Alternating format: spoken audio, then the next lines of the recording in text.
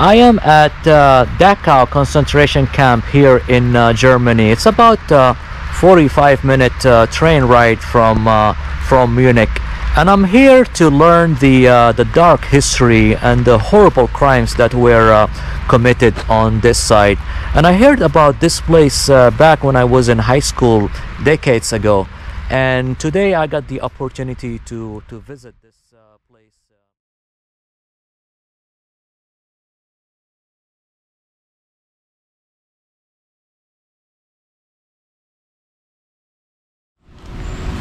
I just got off the bus here to visit the concentration camp, and the bus stop is called KZ.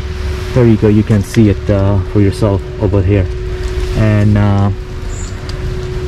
this is the entrance to the memorial site, the camp memorial site. And to get to this location, you will have to take a train. If you're coming from Munich, you will take a train S2. It's called S2, line S2, and that train will take you to Dachau.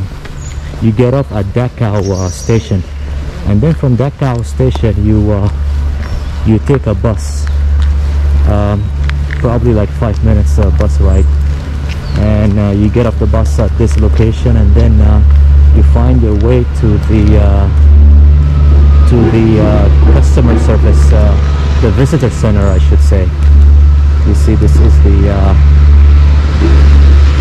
visitor center. There is some kind of constructions going on. It's a little bit noisy here, and here is where you can rent an audio guide, and also there is a guided tour that I am trying to join in a bit. And here is the visitor center. Here's the visitor center, where you can ask if you have any questions. You can ask here. You can rent the audio guide. And let me give you a quick tour of what this place is like. This is the cafeteria, if I'm not mistaken. Yeah, it's a cafeteria, and here is a public restroom just off to the right over here. This is just if you want to get some coffee or something light to eat before you start exploring the concentration camp. So what I'm gonna do, I will get a ticket for a guided tour. I'm gonna get a ticket for the guided tour, and the lady explained to me. She said I have to wait after I get the ticket. I have to wait here outside. Wait until 11 a.m. That's where the guided tour will start. And what I am trying to do is to join that tour, and the tour will take about 2 hours. I will join that tour just to learn the basic facts and to see what they're gonna say, what they're gonna teach us. And then after 2 hours, after the tour, I will do my walk and talk video around the campus. I may not film the guided tour, but probably I will start filming when I finish the guided tour and I explore the camp on my own on foot. So stick with me in this video. We will learn some facts about this dark history. See, I was waiting here for about 10 minutes, and then the guided tour just started, and I'm gonna follow them. It goes this way, and that guided tour is in English, and there is another one for German, if I'm not mistaken, but I picked the English tour in English language, and this probably will take about 2 hours. It's very, very long, so I'm not gonna be able to film the whole thing though. they are walking now toward the entrance, and there is a checkpoint here where you show them the ticket, the guided tour ticket. And to be quite honest with you, the guided tour is really good. The introduction, you really explain the basic facts, and now we're gonna get in. But I cannot film the whole guided tour, so yeah, the introduction is really good. And what basically happens is that every 5 minutes we walk, and then she stops and she starts talking, and I learned a lot of things, to be quite honest with you. And now it's already 20 minutes into the guided tour, and now we're headed to the main entrance, where the main building is located. The guided tour just finished, and just finished 5 minutes ago, and it took about 3 hours. And we started from all the way from that entrance that I showed you earlier, from the visitor center, and we walked through this gate. This is the main building. That's where you enter the camp. As you can see, this gate up ahead, this is not actually the original gate. This is a replica gate. The original one, I was told that it was stolen in 2014. It was stolen in 2014, and then they actually found the gate. This one, they actually found it, and they I think they put it in the museum. And here I am now entering the big square just up ahead. This is really I mean, it's really depressing, to be quite honest with you.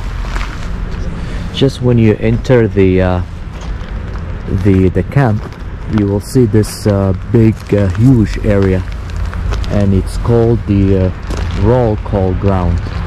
So the prisoners had to assemble on the roll call ground every morning and evening for roll call in all weather conditions. They were actually forced to stand for an hour, and they were counted, and if any person is missing, they were forced to keep standing here until they find the missing person. And they do that so that so nobody is encouraged to make any attempt to escape. See, the big building that you see here is the museum now, but it was actually the maintenance building. It was actually built by the prisoners themselves in 1937 through 1938. It served the needs of the prisoners camp and contained a kitchen, clothing supply room, bath, laundry, and workshops. And now it's the museum.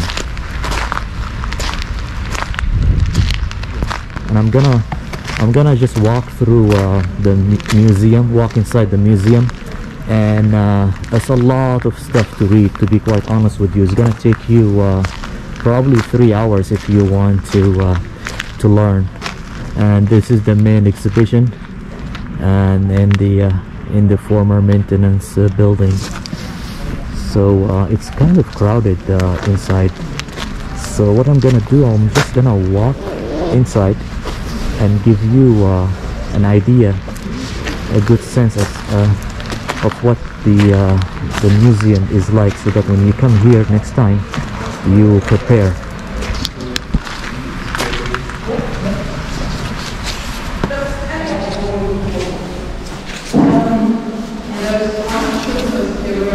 This is a bookshop over here.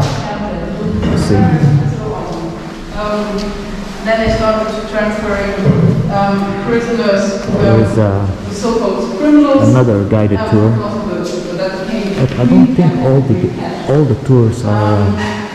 Some of the tours are offered by a third party, and here is a lot of stuff to read. You know, you can also rent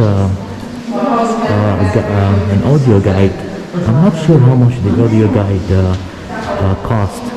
The guided tour I bought it for €3, only €3, or some about 3 or 4 euros. I don't remember. And you see, as I say, there's a lot of stuff to read. You know, if you have time, if you have time, you can easily spend 4 hours easily. You know.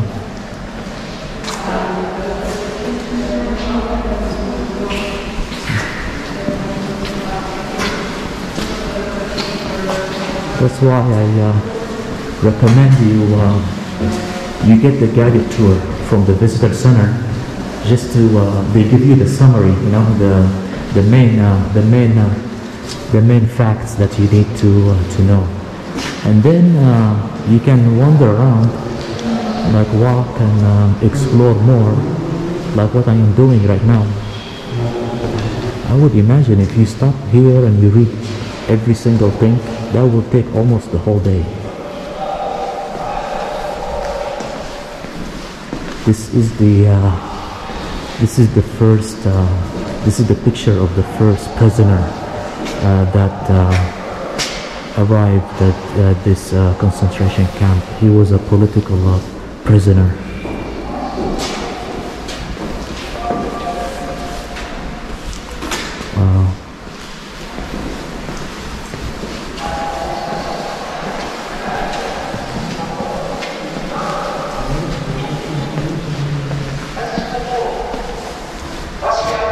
You can watch short videos, short documentary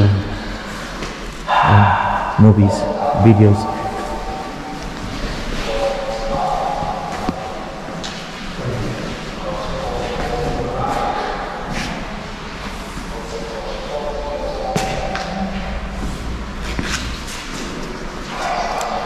Let's go out to the go to the barracks area.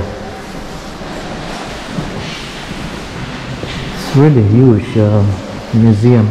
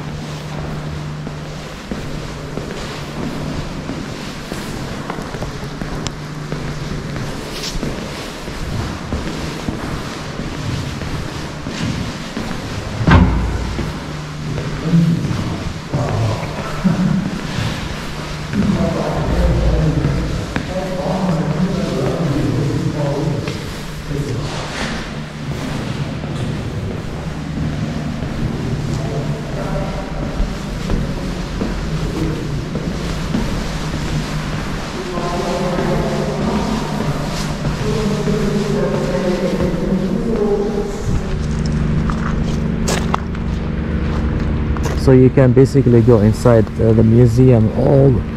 You can walk through all the buildings inside, and you're gonna spend probably 3 to 4 hours if you want to read everything that is on the wall. A lot of stuff to read.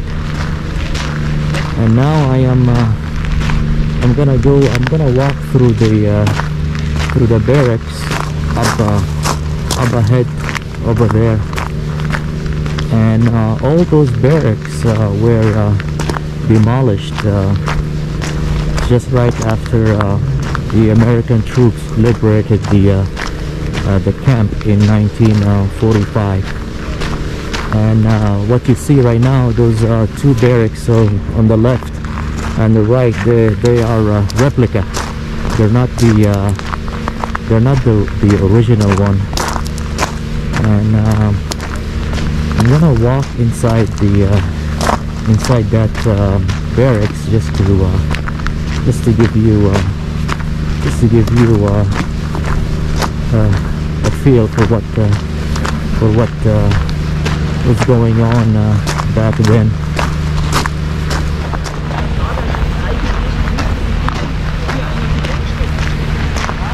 Aber ist nicht so, der feindliche Staat sucht Räume, weil es wird Vertriebene aus den östlichen Ländern gibt, aus Sudetenland und so weiter. Here all these beds where the prisoners used to sleep. It's really depressing place, like I said before.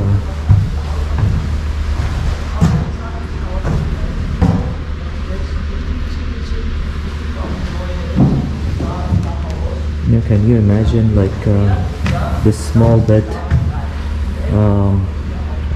up to 6 people sleep in this small bed, and you can imagine 6 people on top of each other. It's really horrible. It was a horrible situation.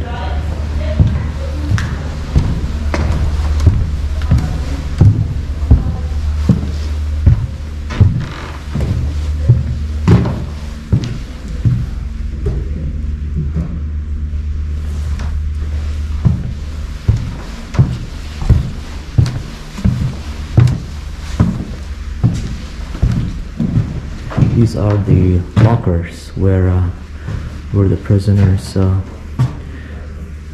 kept their belongings.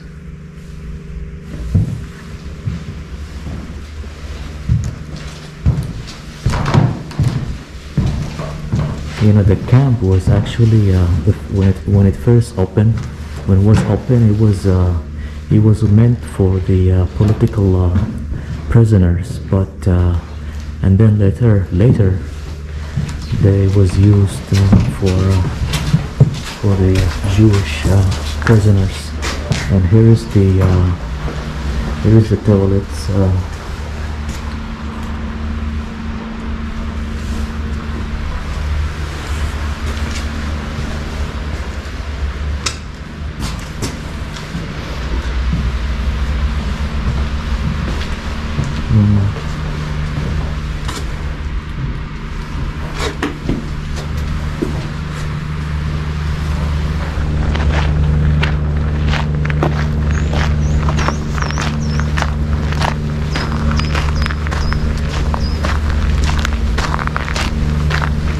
So I'm gonna walk all the way up to the crematorium and the gas chamber, all the way up. It's really huge. You're gonna be walking a lot if you visit this place in the future. What you see now is what they call it the camp road. So it's dividing the barracks area, the one on the left, the barracks area on the left and on the right. You see all these barracks? These are actually the foundations only, because they demolished all the barracks were demolished. The American troops demolished them because they were infested, I think, with lice or something like that.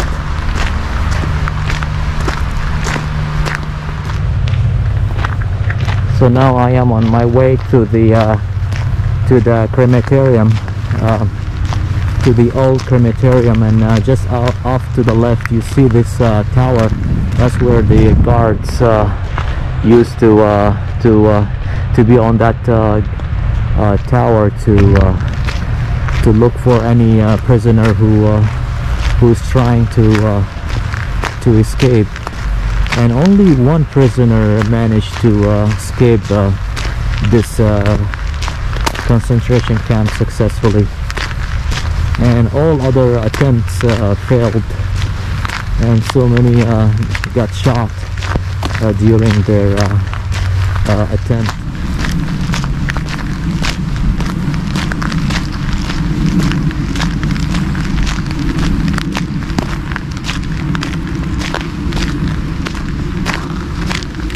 You look, there is a bridge here.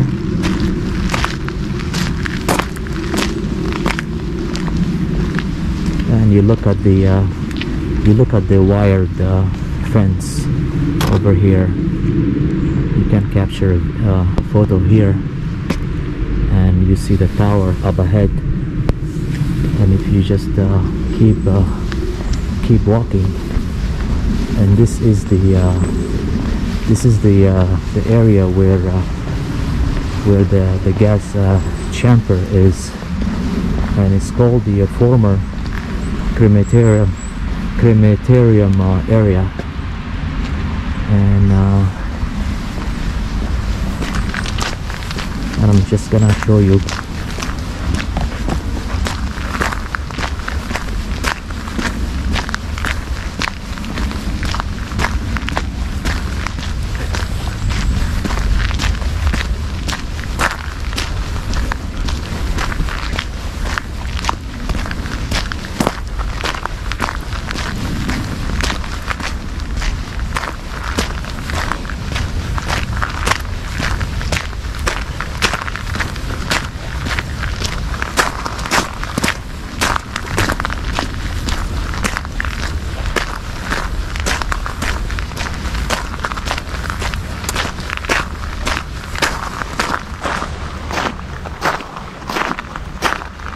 This is the old crematorium over here.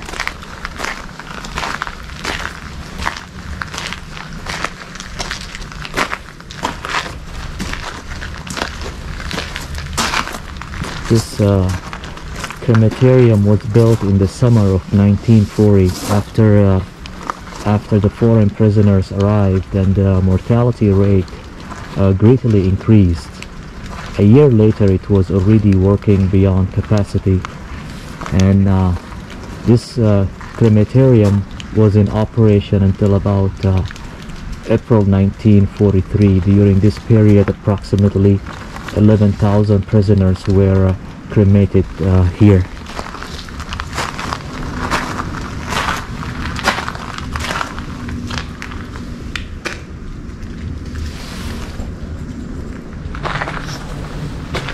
So now I'm gonna go to the new crematorium and the gas chamber, and also the disinfecting room.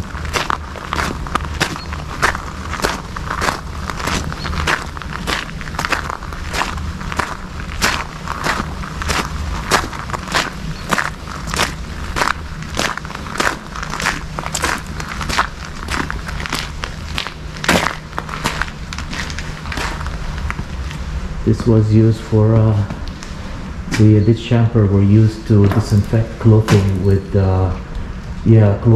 acid poison gas.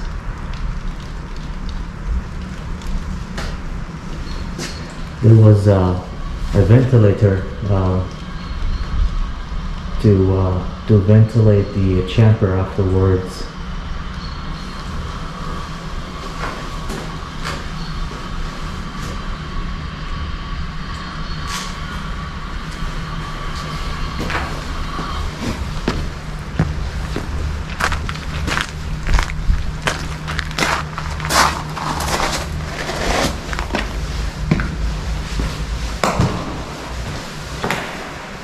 And this is the waiting room. This is where the victims were to be informed on using the supposed showers. They told the victims that they're waiting for shower, but that was they lied to them. They was actually waiting for the gas chamber to enter the gas chamber room. And this room is to where the victims were to leave their clothes before entering the gas chamber, and then their clothing was to be brought to the disinfecting chambers before the next group could enter the room. And this is the gas chamber. See, they told the victims that that this room was actually a shower, but that was a lie. This is actually this is a gas chamber, but they did not know. Horrible, horrible crime occurred here. Really horrible crime. It's a really depressing place. But I'm here to learn the dark history, you know.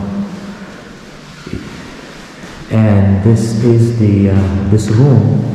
It's called Death Chamber 1. This is where the dead were to be brought before they were cremated. So they died in the gas chamber over there, that room, and then they were brought here before they were cremated. And this is the crematorium room.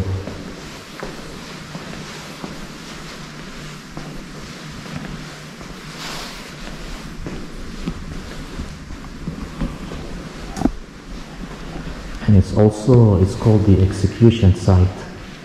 Most hangings were carried out here. The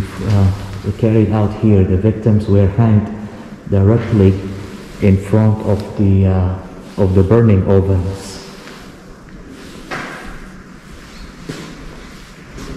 And then the last room, the last section of this building, let's see.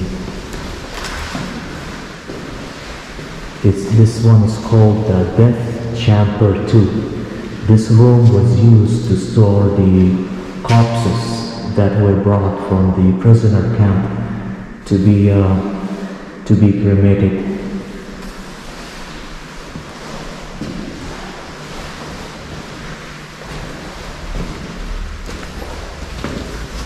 I would imagine I would get a lot of thumbs down on this video. And now I'm gonna go back to the main to the big area, the big open area where the barracks are located. And by the way, there is a statue over here, just right outside the crematorium over there. And I think this statue, you see the gentleman is looking up, and he looks like he's proud of himself. And the prisoners, they were not supposed to look up. They were supposed to look down all the time. So I think they have these statues to honor all the victims. So if you are really into learning the history, I highly recommend when you visit this site, go to the visitor center and buy the guided tour for €3. I think they only have it once a day. My tour started at 11 a.m. and it took about 3 hours. But I really recommend it if you really want to learn.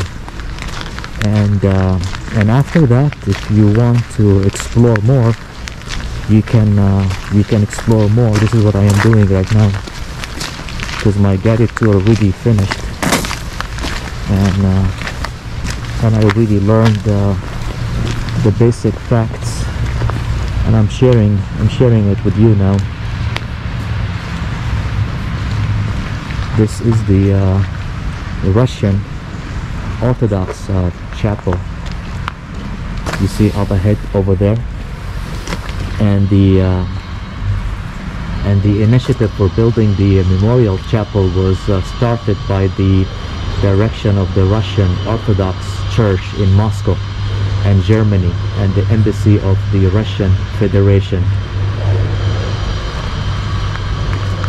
Let's go. Let me walk you up and show you. See, it's raining now, and it's kind of tough to film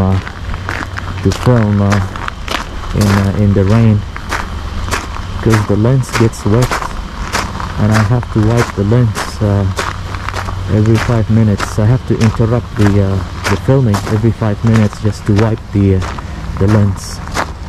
You see this Russian chapel.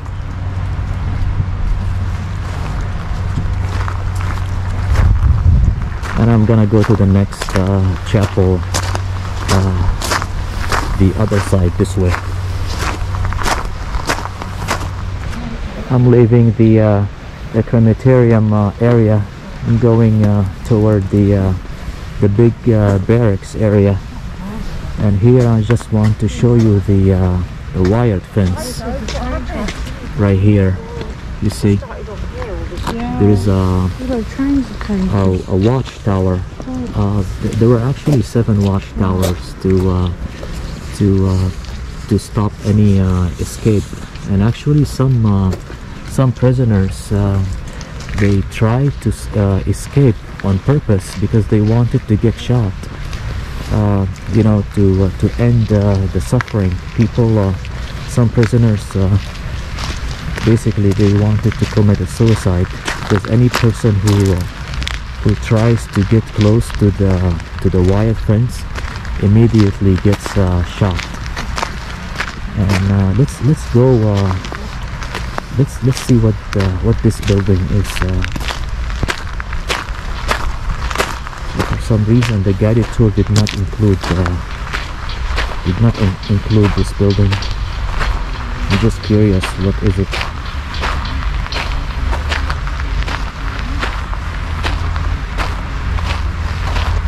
Okay, this is the Protestant Church of Reconciliation, on the initiative of survivors and supported by the World Council of Churches.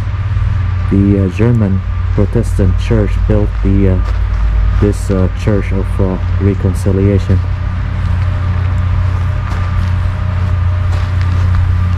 Now on to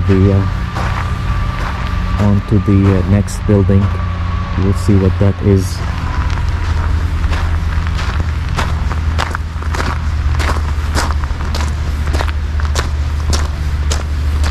It's really a long walk to explore the camp, and I never thought that this visit would take me 4 hours. The guided tour took almost 3 hours, and now I am exploring the buildings that were not covered by the guided tour. You see off to the right, you see all the open space. You can see all those barracks. You only see the foundations now because they were demolished. I think the original barracks at the time were infested by lice or something like that, so they decided to demolish the barracks. And the one that you saw earlier, the 2 barracks, those are actually replica. And now I am walking toward this building.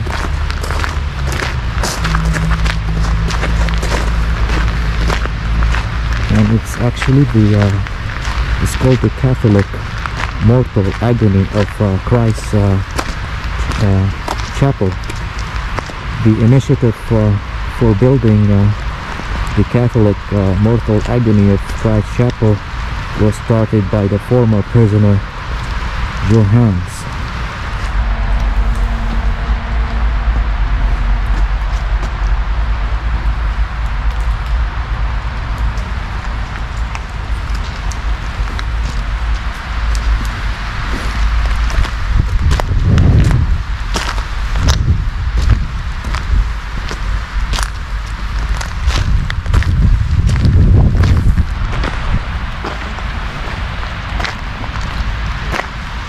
there is one more building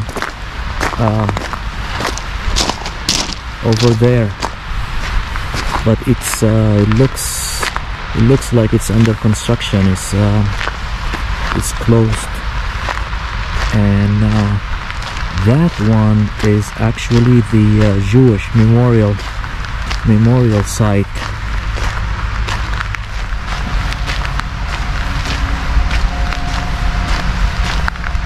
Yeah, it's under construction.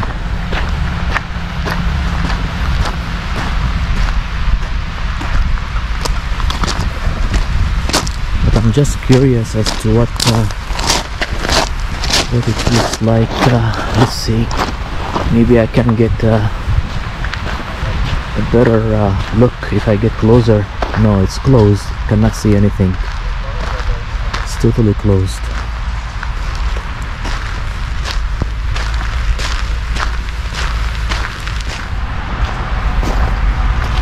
See, I am now walking toward the museum. I'm gonna spend the better part of an hour inside the museum, but I'm not gonna film it. I'm just gonna go there and do some readings, because I need to read more to learn about this dark history. And like I said, if you want to visit this site in the future, I highly recommend you get the guided tour that you can buy from the visitor center when you arrive here. And I think it starts at 11 o'clock a.m. So get it from directly from the visitor center. Don't get it from a third party.